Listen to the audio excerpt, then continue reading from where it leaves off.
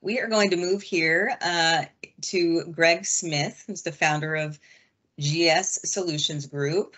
I've met Greg once or twice over the years. He is an Agile in expert practices and adoption. He's a certified scaled Agile framework consultant, certified Scrum Master, certified Agile project manager, PMI Agile certified practitioner, and a co-author of Becoming Agile in an Imperfect World. During his career, Greg has held positions as a product manager, program manager, development manager, scrum master, and project manager. He has received numerous awards for his work in helping startups establish good software practices and for helping large enterprises overcome bureaucracy and deliver urgent projects. Greg has served state clients, including the Healthcare Authority, WATEC, the Attorney General's Office, the Department of Children, Youth, and Families, and the Washington State Office of Financial Management. So he's been around. Probably many of you know him. And if so, you probably know what a treat it is to hear from Greg in this forum. So with that, Greg, are you ready to assume control of the teams? I believe I am. Can you hear me okay? I can. Good.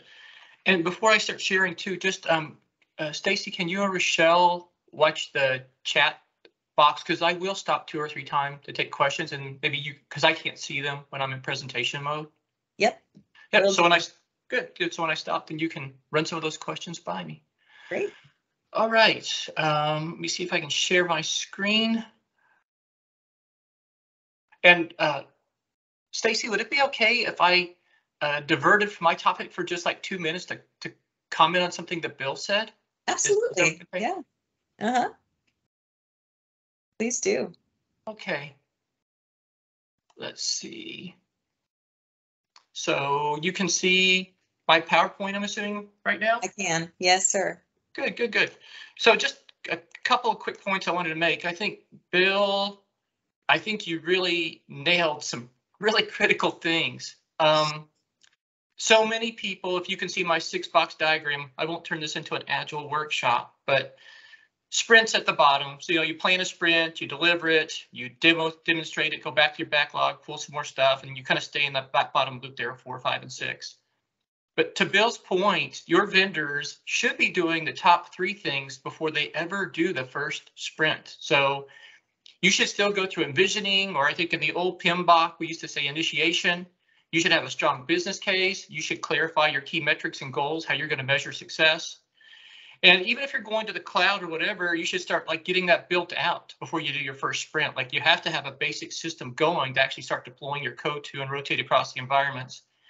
And then the last thing on box 3 here at the top, your vendor should be like, after they've got the scope, a high level guess, you should do story pointing and lay out a forecast. Like say, this is how long we think it's going to take to reach the various milestones.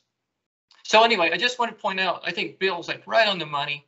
Too many people are just hopping to sprints and using Agile as an excuse to skip the top 3 boxes. And that's not Agile. I mean, that's just doing Scrum, but Scrum's just a part of Agile. So you should be doing the stuff at the top too. So anyway, just wanted to add to that because I thought Bill made such a good point. All right. So as said,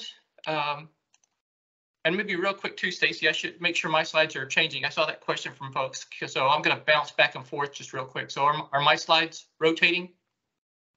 They are. Okay, good. All right. So Stacy mentioned I've worked with so many agencies for the state. It's been a pleasure to work with all of you who may be on the call today. So thank you for letting me work with you. I'm actually going to cross-reference the Healthcare Authority actually in a case study in a few minutes, so that'll be kind of fun. And Stacy already gave you my background, so I don't need to give that to you. I've been doing Agile for 20 years. I think I've been working with the state of Washington probably 8 or 9 years now. It goes back, I think I came to a PMI chapter presentation, and next thing I knew, getting a lot of phone calls, people trying to use Agile. So let's hop right into the topic today. The things that you won't hear necessarily in a book. One of the big ones And one that just surprised me now from the poll was there's a company called Digital .ai, as you can see in the bottom of my slide here. And they do an annual poll every year. They used to be called version 1. So if you ever heard of the version 1 annual Agile survey, I think this was like, yeah, their 15th survey they did. Most of the people who respond are in North America, but they do have worldwide participation in their survey. And in their most recent survey, 86% of organizations are using Agile now in some aspect. And I don't think I saw that on the survey results just now for all the attendees. I would expect in government work for it to be a little behind, not because government's not progressive, but like we usually say things have got to be a lot more proven before we go out and try them. So I think government's moving there, agencies are moving there. As Stacy mentioned, I mean, there's a ton of agencies at the state I've helped use Agile, so I'm seeing a lot of it out there. So it's red hot. Could be what Bill said too, could be moving to the cloud, because a lot of people are going to the cloud, and that is a good, I guess, environment for both, for Agile and the cloud kind of go well together. So good news is we're all headed there.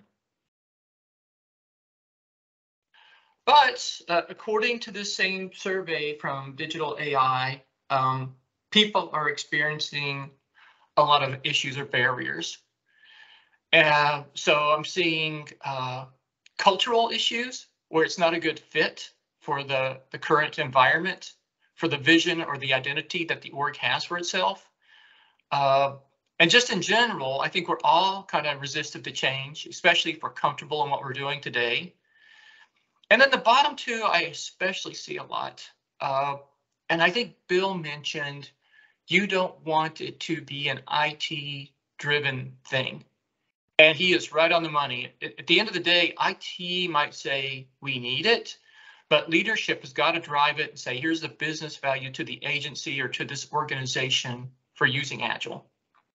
So that's that third bullet is like at the executive senior level. But then at the working manager level or line manager level at the bottom, the same thing's kind of going on. So we're actually seeing the people who are actually day-to-day management of teams really aren't supporting Agile very well.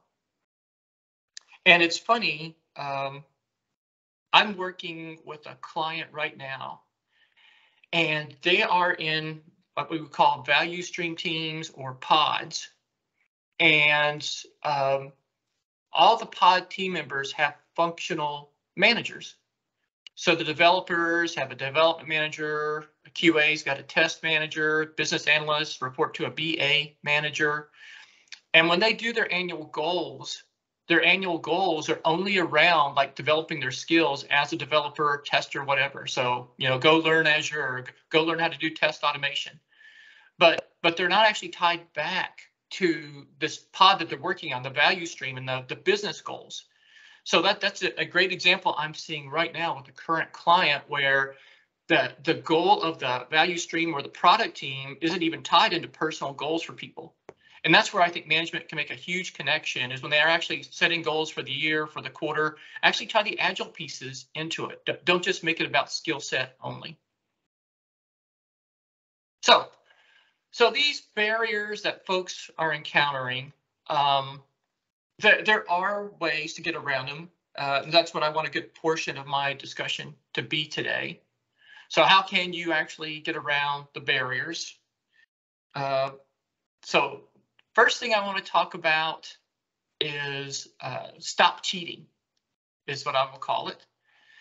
Second thing I want to talk about, and where I will talk about my experience with the Healthcare Authority, is customizing Agile to your environment. And then the last thing I want to talk about, which actually might be the most important thing, is if you are going to try to use Agile on a project, at a team level, or across your entire agency, how do you motivate team members to support the move? So we'll wrap up with that. So let me start with the very first one. So I've been helping teams move to Agile, I think I'm getting old, close to 20 years now. And at first I was just a doer, like I was a part of a transformation team. And then since 2008, I've actually been like leading transformations. And I've seen patterns that work well when I help organizations move to Agile. And it's usually following these 3 top level patterns. So getting a foundation in place, doing early rollout or piloting to verify it works, and then scaling Agile, going to enterprise Agile, maybe going to scale to Agile or SAFe, those of you familiar with it. So that's been something that I've learned. And so the foundation stuff is, and I'll actually go through it in a little more detail here, but it is things like getting management buy-in, getting management trained, thinking about your long-term goals for Agile. Early rollout is what it looks like here. You can see, and actually this example is from a real client. So it's going out and piloting, testing it on a few projects, verifying your assumptions, actually kind of using Agile to move to Agile. So doing a little testing, getting feedback, and then pivoting if you have to, or continuing on. And then once you get solid with Agile with a few teams, then you can start talking about scaling it out, doing enterprise Agile, Agile portfolio management, and so on. So another client I'm working with right now is doing an Agile transformation, and they had to abort. I was not helping them before they had to abort. I came on and started helping them after they aborted. But when I got in and started looking, they tried to jump to the red column immediately. So basically they started trying to move to pods or value stream teams immediately without assessing the culture, looking at current practices, getting management buy-in. They just tried to immediately jump into implementing and going to the third side, or the third column here. And it was a disaster. The team started rebelling. There was just massive tension. People questioned the processes they were being asked to use, and that there wasn't really enough time allowed for what we call like awareness. You know, like kind of like talk about all the anxiety stuff, and then give them time for buy-in. And then once they start using it, piloting, then they start doing ownership. They were asked to move to ownership from day one, and they ended up crashing and burning. So some of the things, you know, I'll kind of walk through this in a little more detail, but like on the foundation side, this is from a real client, and I tried to redact their name. But we actually sat down with executive management and said, let's put an Agile foundation in place. So number one, what does success mean? If we're successful with Agile and Lean, what is it going to mean here? So that's one of the very first things we did with the executive team. Then we put together a core team to facilitate moving to Agile internally, making it organic instead of having it driven by me, by like a vendor. So I helped the core team, I coached them, but my long-term goal was to wean them off me and get out of there. So it would be organic and there'd be better support. And you can see other things here, like, you know, get managers and executives trained on Agile. Start creating cheat sheets. Start creating the organizational change management plan, your communication plan. Start telling people, you know, like doing town halls, telling them what's about to happen, like ask them what their fears and concerns are, and start going through that awareness phase and the foundation phase. So actually, Stacy or Rochelle, this is a good time too. I don't know if any questions have popped up so far, but if there are, I can take a few right now. I don't see anything in the chat, but would invite anyone with an immediate question to raise their hand. Oh, Saeed, go ahead and ask your question, please.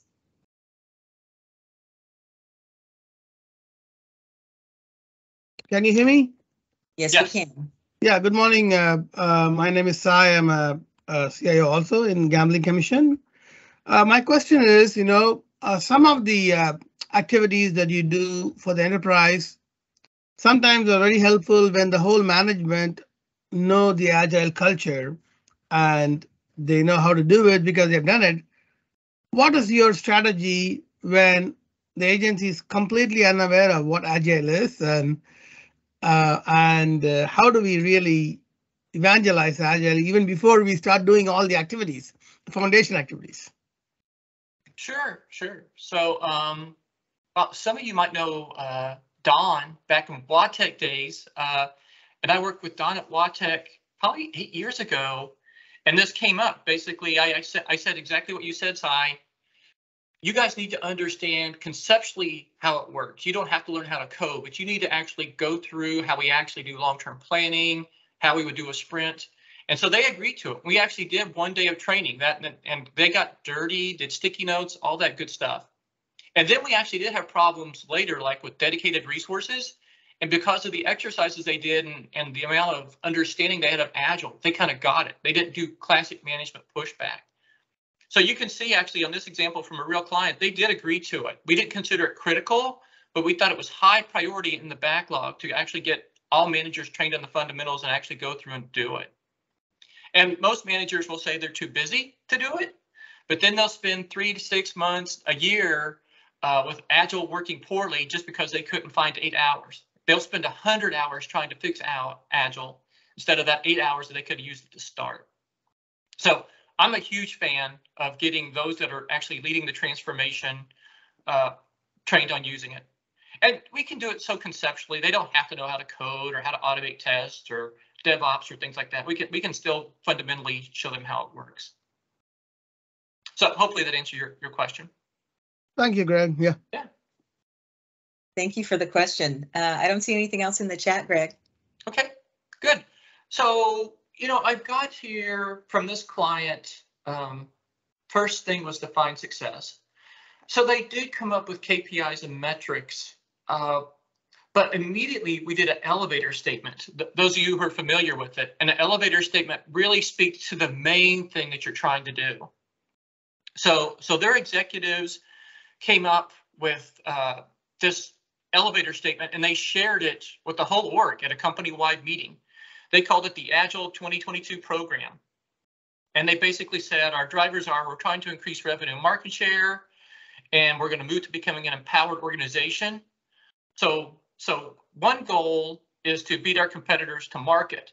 But the biggest thing is actually they wanted to address the thing that Bill mentioned this morning, getting away from a siloed approach where we just kind of focus on our specialization and our function, as opposed to the complete life cycle of like from beginning to end, getting value to the customer and thinking we're all one big team instead of thinking about I just do my part and I don't worry about the rest of it. So anyway, this is like one of the first things I would ask an agency or an organization to do at the start. If you're moving to Agile, quantify it to everybody, like so because they're going to ask you why, and if you can't answer why, they're probably not going to buy into it. So here's an example of a foundation activity. I won't go through the rest of them, but just wanted to show you these are the kind of things I see people skipping. And some people I think they're fluffy activities, but I think they're more critical than understanding Scrum is getting that why answered at the start. The second thing I'm seeing people skip is, like I mentioned, the piloting activities. After they've got a foundation in place, people just hop and start trying to use Agile everywhere. And, I'm sure everybody knows like the lean mentality or the lean startup mentality is you come up with a hypothesis, you create some way to test it, you take it out for a test, you get feedback. If your hypothesis is validated, you keep going forward and you scale out and go forward. If your hypothesis is invalidated, you either pivot and make a slight change, or you maybe even cancel altogether. So we do the same thing. We're moving to Agile. We'll go find a pilot team or pilot teams to go test it with.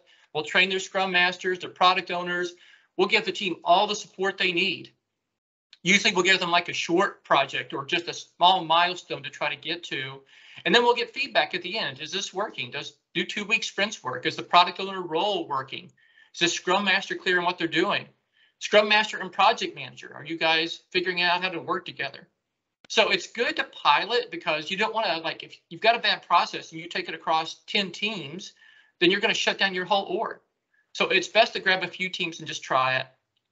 And I also like to grab what I call the low-hanging fruit also, like grab a team that's pretty close to being Agile or a cross-functional team already. So start with a place where you think there's the highest chance of success if you're moving to Agile. Don't go to a team that is like radically waterfall and vehemently against it. We want to go someplace at the start, try to get some successes, and then we can go to the harder places to use Agile later. So same thing here too, Stacy. If there's any questions, this is a good chance for me to, or a good moment for me to take those. Yes, appreciate that. Kind of an active conversation in the chat right now about tools that you might recommend. We've got a lot of users of Microsoft Azure DevOps and maybe some Jira users out there. but are there other tools you love and recommend?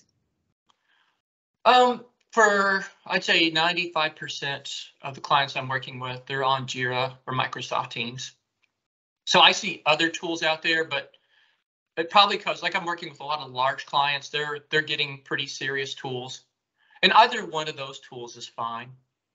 But one of the things I would say is if you don't have a tool yet, the teams I work with, especially when we're piloting, we'll try to leverage whatever we already have. So Excel, SharePoint, I don't care what it is, like, but don't, if you buy a tool in advance, you might find yourself trying to shape your process to fit the tool. I'd rather you like lay out a workflow that works really well for you. And then when you're done, you can have the vendors come in and show you how well they could support the flow that you've created. And then you can pick one that best fits. So that would be my cooking suggestion, is if you can avoid a tool at the start, or you can even use what you currently got. But I wouldn't start tool first. I'd start process, sticky notes or whatever, or even if you're online, you can use Mural or Miro or whatever tools, but use whatever tools you currently have before you go make an investment into Jira or Teams. That's good advice, Greg, I think.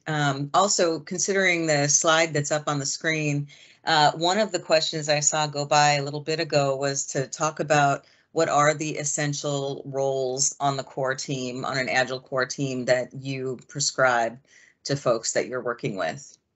Sure. I don't know that I'll go that deep on that right now, because that itself could be 45 minutes.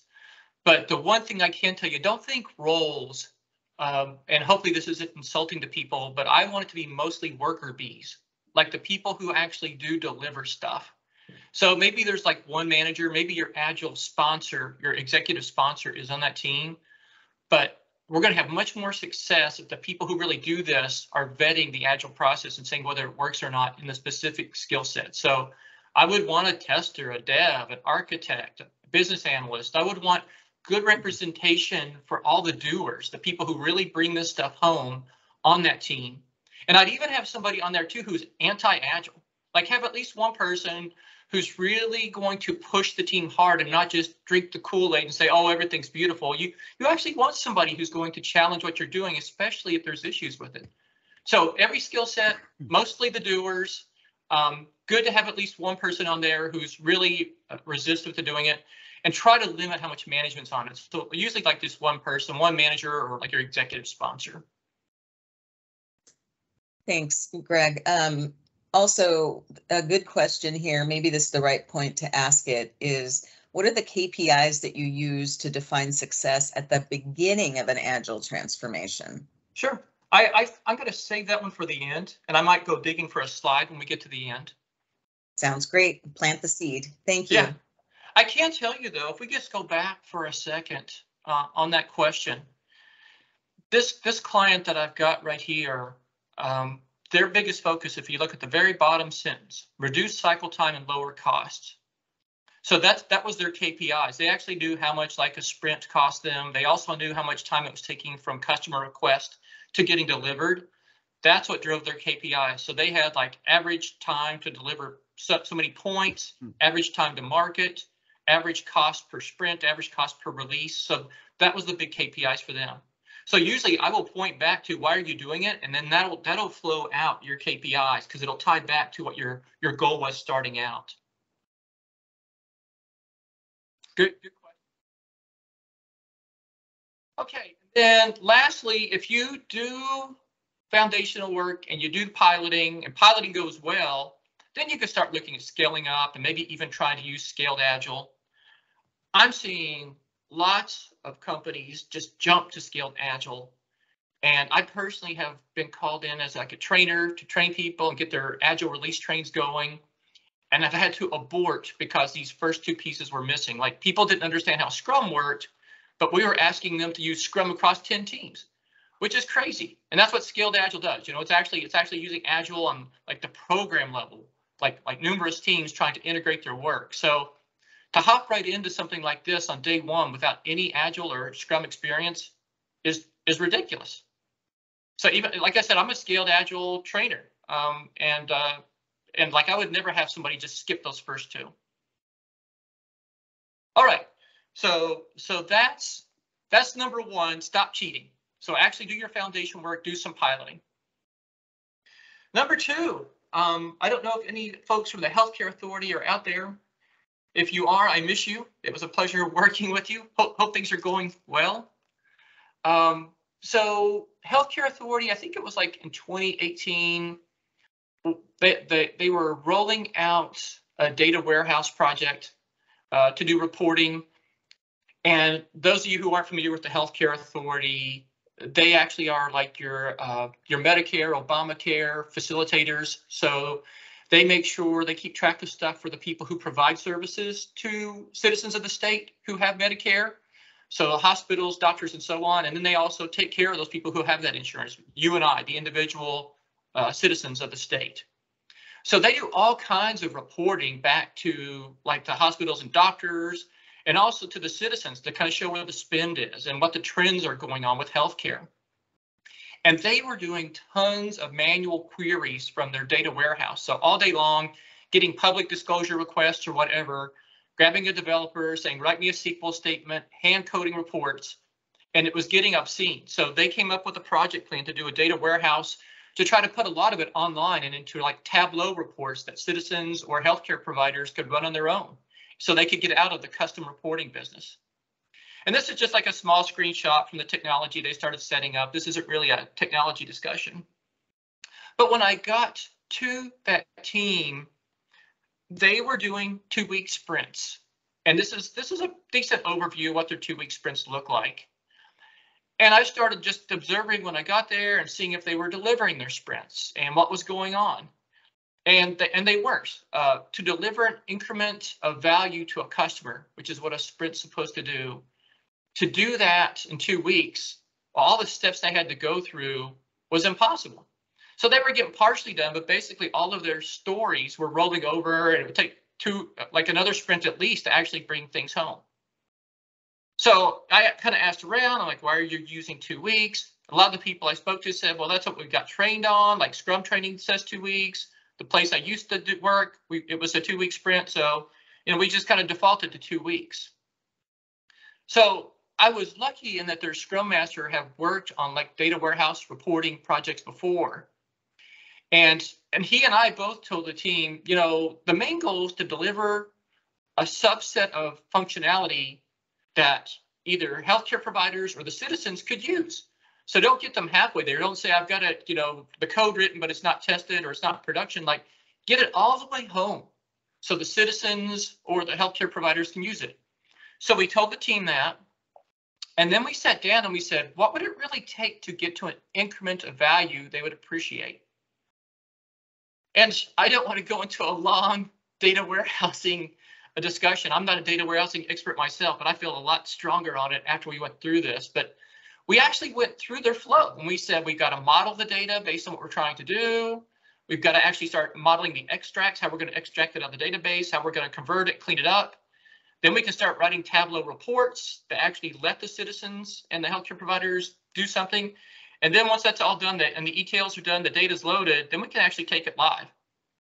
And once we flow this all out, it was going to take 4 weeks to get to an increment of value that somebody could actually use, that we have a Tableau report done, and they could actually go out and do a query on their own without having to call the state and asking for it.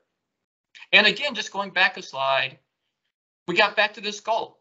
The goal is to deliver an increment of value, not to just say we always do 2-week sprints. So after we flowed everything out, we ended up creating this sprint structure. We went to 4-week sprints, and to make it really easy for all the various customers within the healthcare authority, we decided to go to calendar month. So that meant sometimes it was 4 weeks, sometimes it was 5, sometimes 3.5, whatever.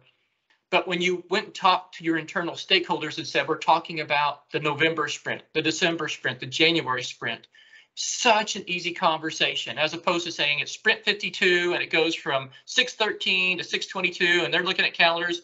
It was so beautiful to just say calendar sprint month. And this is the structure we laid out. I worked with them, man, I think 3 or 4 months more after we laid this out. And we actually started seeing when they got done, they had the Tableau reports complete. They could put stuff into production. They truly completed an increment in a month. And that was the goal. So this is an example of what you're really supposed to do with Agile. I got trained by Jim Highsmith on Agile in the year 2000.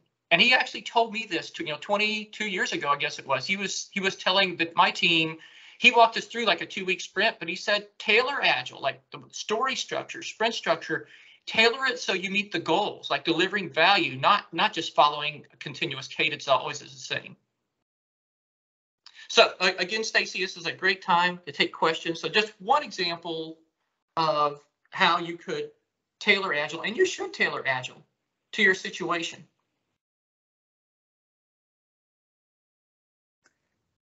I don't see anything in the chat at the moment. Anybody want to put a hand up? All right, Greg, let's keep going. You've got just under 15 minutes left. Perfect. So we've got first thing is stop cheating. Second thing is to customize to your situation. And the third thing, and the hardest part about moving to Agile or doing any kind of organization change, is how do you motivate people to go there? So I can't see hands, Stacy, but maybe people can type in the chat. How many people would love to have their name associated with saving 100,000 lives? So if you're in for that, just say yes, I would, or whatever. You can type it in the chat right now. And you can tell me what you're seeing, Stacy. I'm seeing a lot of yeses. A lot of people out there in state service would love to save that many lives. I sometimes, when I do this presentation in person, people will say, does that have to include my in-laws? So if you want to exclude in-laws from your 100,000 list, you can. So okay, I assume you're seeing a lot of hands out there. So everybody would be up for this. So interesting story. Back in 2004, there's a nonprofit association in Washington, D.C. called the Institute for Healthcare Improvement, the IHI. And Donald Berwick was the CEO. And Donald's team went out to hospitals, doctors' offices, and started studying the quality of healthcare being administered. And the thing they found out was 1 out of every 10 times somebody went to the doctor or the hospital made a mistake and made the patient worse. And when his team looked at how frequently that was happening, it was about 15 million instances a year of medical harm that was being caused by the provider. And when they did the math, they're like, some of these are so bad, people are dying. So thousands of people are dying every year because of these mistakes. And Donald Berwick was extremely fired up about this. He's like, you know what? I was just reading an article on Toyota, and Toyota has a factory in Georgetown, Kentucky, that's rolling out Camrys at a defect rate, not of 10%, but 0.1% defect rate in a completely assembled car. Why is it Toyota takes the value or the quality of their cars higher than we take human life? What is up with that? So he was really upset, and especially he wanted to start with the hospitals. How do we get hospitals to change their behavior? So Bill and his team went to a hospital administrators convention, and they actually presented the data. They actually talked about the 10% defect rate, and they said, we found 6 specific things that you're doing that are the main, the 80-20, if you will, the main reason you're having this 10% defect rate. And if you follow our advice, we ballpark that in the next year and a half, you'll save 100,000 lives. So because so many of these things are so egregious, they're actually killing people. So he goes in, he presents to these hospital administrators. If memory serves, I think there's about 1,200 hospital administrators in attendance at this conference. So you would think, the hospitals hear this and they would buy in. But everybody in the audience was kind of shaking their head. They're like, well, maybe other hospitals do that, but we don't. And if I do participate in making these 6 changes that you're suggesting, am I admitting that I have made mistakes in the past? And you know what? A lot of the things we do today, we've been doing them forever. They're automatic, they're ingrained. We don't want to change them. The other thing is, you're just extrapolating. You're saying 100,000 of people could have died. Well, you're just guessing. So that's just a guess. So Bill and his team, if I can go back here, Bill and his team went back to his hotel room that night and they brainstormed and they said, we're not connecting with these people at all. We're telling them about health issues and death, and they're not reacting. And one of the members of Bill's team at IHI said, we've got to get to the right brain. We've got to get to the emotional side. We've got to make this personal for people because they are just seeing statistics. It's like looking at an Excel spreadsheet to them. It doesn't mean anything. There's no emotion connected to it. That's why they're not motivated. So they all chewed on it. And the next day, they brought in this lady, and this is Sorrel King. And Sorrel King is holding her daughter here, Josie. And one day in 2003, Sorrel was actually like on the phone, and her 1.5-year-old daughter was just running through the house like 1.5-year-old kids do. And she didn't catch her, but her daughter ran into the bathroom, started pouring herself a bath, and put on the hot water only, and she scalded herself. And she got very severe burns. So I think this was in Baltimore, if memory serves. So they called an ambulance. They rushed her to I think it was a John Hopkins Hospital in Baltimore, and they put her on an IV and they started doing improvement work for her, and she started getting better. And then one day she started getting worse, and they couldn't figure it out. And she eventually actually had a heart attack while she was in her hospital bed, and she died. And when they started researching and investigating what happened, they found out that the hospital hadn't kept track of her hydration. So she basically dehydrated, which caused her to have a heart attack and for her heart to stop. A 1.5-year-old girl. And Sorrel King took the stage and she told the 1,200 hospital administrators this. And you can actually see this quote from her. She's basically like, I know you're going to support this going forward, because this could be your daughter, this could be your spouse, this could be somebody in your family. This isn't statistics, this is real. My daughter is gone, is never coming back. And I read this story in I think it was the Pittsburgh Gazette, and they actually said that most of the administrators were crying, like bawling, after Sorrel told her story. And her story did make a difference. It actually did. The hospital administrators started talking more, and they actually did support the change, and the IHI was able to get them to start making the 6 specific changes that they suggested. And they actually met at the same conference. It was like every 6-month conference. They met a 1.5 years later, and an independent group came in to assess the hospitals and how many participated. And you can see the 6 specific suggestions on the left-hand side here.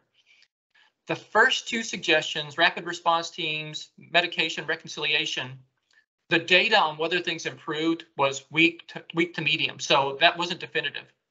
But the last 4, making changes for central line infection, surgical site, ventilator-associated pneumonia, and so on, the data was undeniable. And the estimate was, because of the changes the hospitals made in the last 1.5 years, 122,000 lives have been saved. So a lot of people probably ask me, I came to learn about Agile, not to talk about stuff like this. So this does relate. Very first thing, like when you're moving to Agile, don't just say, team, go use it. Like, do the same thing that the IHI did. Hold their hand, get into the weeds, tell them exactly what you want them to do. There's nothing wrong with micro coaching, getting into the details with the team when you're actually trying to ask them to move to Agile. So same thing here. So what they did was they actually said a lot of people are dying because of ventilator-associated pneumonia. And the problem is you're not keeping their head between 30 and 45 degrees. So they coached them to keep their heads there. And that had a huge impact on people not getting pneumonia and dying from it. So same thing with Agile. I meet so many agencies even who want everything. They're not specific. Like they want to try to get iterative delivery, lower cost, better quality. They want everything. So I highly suggest don't start with wide goals for your Agile pilot teams or even for your org. Instead, pick like one theme if you're moving to Agile. So like the example I've got here, This is from a client that we were just talking about. Their main goal was to reduce cycle time. And then they came up with like 4 supporting principles for helping to reduce cycle time. And they probably would get side benefits, better quality, faster time to market, all those things, but they still have one simple theme for the team: reduce cycle time. And follow these principles, like keep your work in progress levels low so you're not multitasking. Increase skill sets so we don't get bottlenecked by one person. So if you're moving to Agile right now, to ask you to do the same thing, pick one main theme, the main driver. You can still have secondary goals, but pick a main theme. Second thing, and which is the hardest part, how do you motivate your agency or your specific team to move to Agile? Nobody's probably going to die at your agency because they didn't use Agile. So you probably can't use that one. But there are other things that you can do that will connect with the right brain, the emotional side of these people, and make it personal. I personally have found if you, at the start, tell them there are limitations. And, Bill made these great comments about, Agile isn't always a great fit. You have that honest conversation at the start, you'll get more respect. The other thing is, like, show people that statistic I showed at the start, that everybody's headed to Agile, and you need it to be employable pretty soon. It is a required skill set. So you need this to be employable. It'll also help you get a raise, promotion, and so on. The other thing that I see helps motivate is like this core team that I talked about. If they're actually on the ground floor building it, they'll take ownership for it. That will also motivate them, as opposed to saying, Greg Smith or Deloitte or somebody else is driving it, so I don't know if I believe in it or not. If they're the actual ones developing the workflow, then they will believe in it because they created it. Then the last thing that Donald Berwick did is he made it easy for them to go there. So he shaped the path, as we kind of call it, make it easy to do something, make it easy to get through the obstacles. So the hospitals only had to fill out 1 page to enroll. They got detailed instructions and training. Gurus would visit and coach them, and they sort of got their own communities of practice going within the hospitals without the IHI even driving it. So you can do the same thing. Once you start bringing up Agile, you can start creating experts and mentors who do brown bags at lunch. They can share success at company meetings. You can have like coaches providing like detailed training, not just doing high level training, but day to day when they're coming across issues. If you are working in person or even online, you can set up the tools that make it easy to support Agile. And then a big one that I see is making sure Agile is supported across the whole org. So if they start working with other teams, they don't block them because those teams don't support Agile principles. So clear goals, emotional connection, make it easy for them to get there. I think I've got like maybe a minute left. Stacy, I can take some questions. Not sure what's out there. Exactly right. 1 minute for questions. I'd love to entertain one more if anyone has a question for Greg. Love you. Megan does. Hi, Greg. Hey, quick question on the virtualness of our world now and how you've seen that impact the Agile environments where co-location is so important. So your thoughts? Well, this is what I would say quickly here. Let me get my deck back up. So these are the 12 Agile principles. And the only thing I see really changing is now face-to-face may not be the best way, may not be an option. So what's just as good is what we're doing right now. So in Zoom, and like I'm using tons of tools, and you guys probably are too, tools like Mural, Miro to do like online whiteboarding. So the only thing I'm seeing really change in Agile space is we're not doing as much face-to-face, may not be able to, but the other things are still true. We still deliver in increments, we still deliver with changing requirements, we still do retrospectives to improve our process, we still focus on technical excellence. So the only thing I'm really seeing is number 6. We're just not face-to-face, but everything else, principle-wise, we still support and we still do.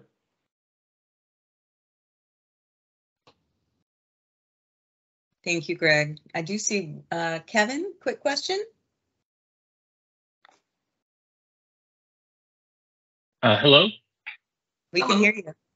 Hey, so I'm interested in hearing your thoughts on Kanban versus Scrum. Which one do you think is more advantageous for one situation versus another? Two things I would say. One is when I had the pleasure of working with Watech, like I think I said like 8 years ago, the teams I met had all been through lean training. And it was such a good foundation before we started talking about Agile and Scrum. So if I had my druthers, first thing I would do is train people on lean and optimizing workflow and visualizing workflow. Like those are so foundational. So I would start with lean, and then I would actually take a team, once they get good at that, start using Kanban with that so they can see their workflow, they get a feel for the bottlenecks, they think about how to optimize and reduce cycle time. Then I would do Scrum on top of that if I needed to deliver like in batches or support like a project milestone. So you can use Kanban for projects too, but it's better for like day-to-day sustaining work, like troubleshooting, help desk calls, things like that. But if I'm trying to do batches, I prefer to use Scrum. But if I have just continuous flow, and especially if I need to do something quicker than a week, I like Kanban a lot better. But you can use both. Like I worked with a team before who actually would do Kanban, but they still had milestones. Like at a certain time frame, they would hit a milestone. The other thing too, I'd say just quickly before I go is Kanban's also good if team members come and go. Scrum wants a dedicated team so you can forecast and predict. We know how much these 10 people can deliver. But if you really can't dedicate people, then Kanban just has the work sitting there. And when somebody comes back, then they can grab it and work on it. And if they get called away, they can leave and come back. So a Kanban board will let you leave, come back, leave and come back. Scrum won't let you do that. Scrum will say, hey, we got a deadline. We got to get this done in 2 weeks. People can't leave. You've got to be dedicated. So anyway, super high level, that's some of my thoughts on Scrum versus Kanban. Very helpful, Greg. Thank you. Yeah. All right.